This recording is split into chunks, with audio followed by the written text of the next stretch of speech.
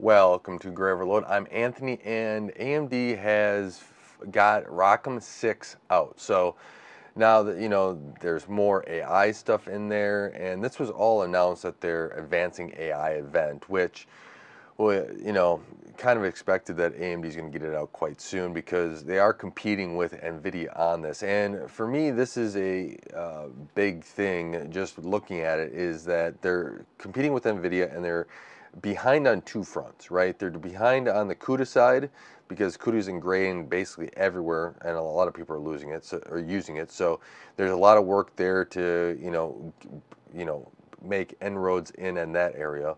And then the other side is that NVIDIA's had their AI hardware out for a lot longer than AMD has, and so here AMD is trying to make jumps and leaps and bounds, which I do appreciate it, and it's open source, so you can kind of see what this is, and you don't have to worry about the closed box stuff. So with AMD kind of getting this done, they've improved some support with FP8 performance.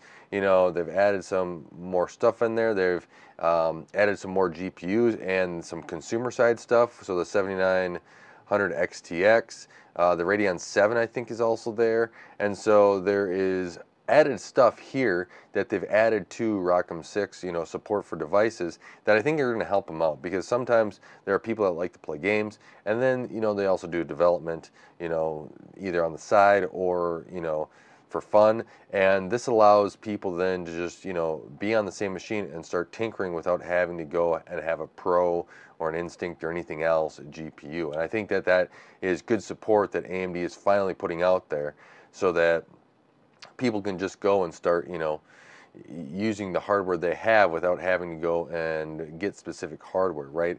NVIDIA has this already, right? Their consumer side stuff, they have some CUDA on there. You have access to that at some level, but there is a advantage for that, because then you're just going, okay, I can use this hardware and I don't have to go buy new hardware. Sometimes that buying additional hardware is a step to get over. So I like seeing this, and I like seeing their support here. Now, some of the weird stuff that I did see when I was looking at the page was, they didn't have support for Red Hat 9 quite yet, but they did have support there for MI300 and a couple other OSs. What is it, Ubuntu and SUSE?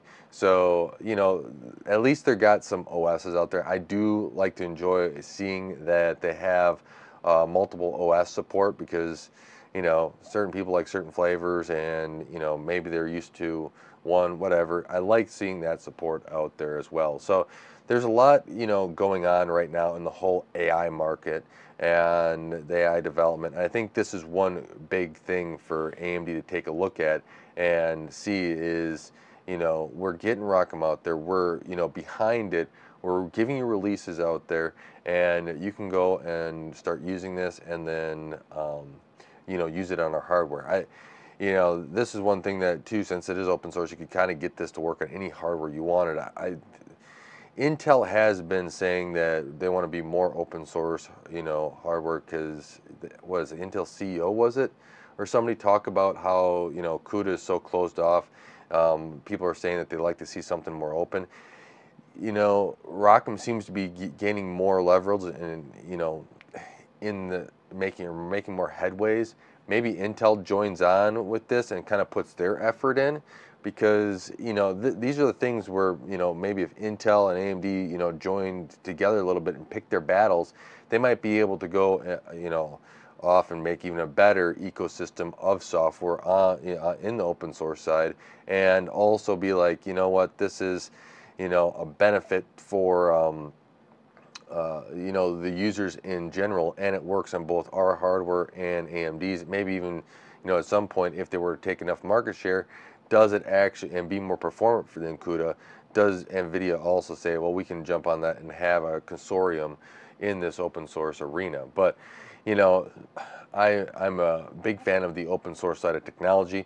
I think that there's ways that you can make it work, and by selling your hardware side stuff, support, etc. So I think there's ways to make it work and to actually bring benefit to the consumers throughout the entire process. So I do hope that this, continues to grow and AMD continues to put more effort into it, because I think eventually it's going to pay off, right? They have this MI300.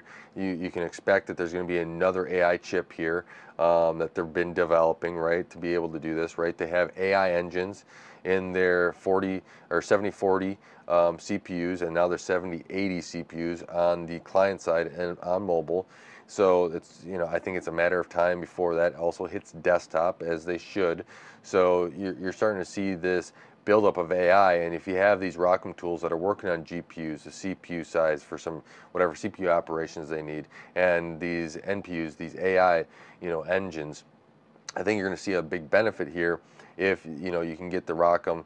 Even if Intel is able to spin it up and start using it as well. I think there will be a lot of benefit for users out there that want to get into this and start using it, and developers that want to do that, I think will have a payoff there, and I think AMD will then see that payoff in their hardware and people using it. So that's a little bit of, I want to give an update. I'm doing some videos, so while I'm, traveling and, visiting family for Christmas, you guys have something to listen to. So I don't know which, order my videos are going to go out in, but, this is one of those things that I like to see. I like to see that development there, and AMD get this, technology out there, and see, iterative improvements and, open source side, so that there is, competition in the marketplace.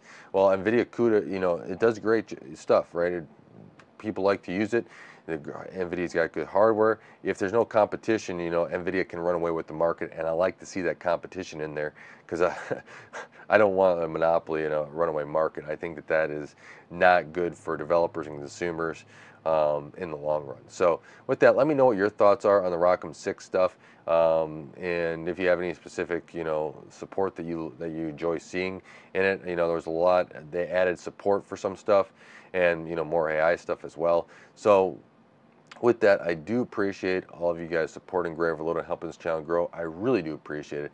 Thank you so much for hitting that bell icon, sharing the videos, subscribing. It really does help on the channel. And until next time, God bless.